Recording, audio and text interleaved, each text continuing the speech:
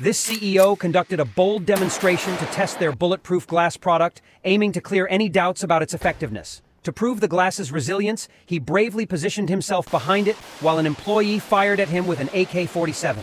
Designed to withstand high-caliber impacts, the glass faced its ultimate challenge.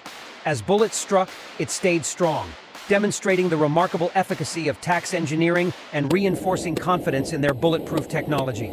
Would you be brave enough to volunteer for this kind of testing?